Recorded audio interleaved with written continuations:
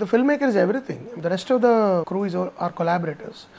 So if there is anybody who plays the role in a film, it's a filmmaker, the director, whose vision is what everyone else is trying to execute or to bring to fruition, as we say.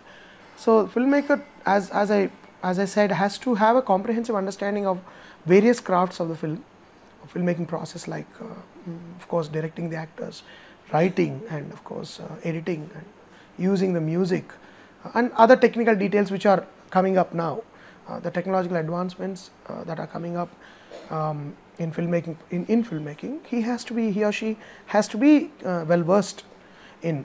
But what I fundamentally feel is that a filmmaker should, technology and technique is aside, but a filmmaker must have a complete command over the world of his story, what he wants to or she wants to narrate in terms of characters, in terms of plot, in terms of the progression of the events.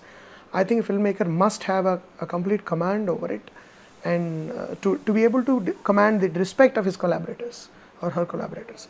So a filmmaker's essential quality is to have clarity of thought, clarity of vision, and have a very clear idea as to what kind of a story or what kind of a experience he wants to share or she wants to share with her audience.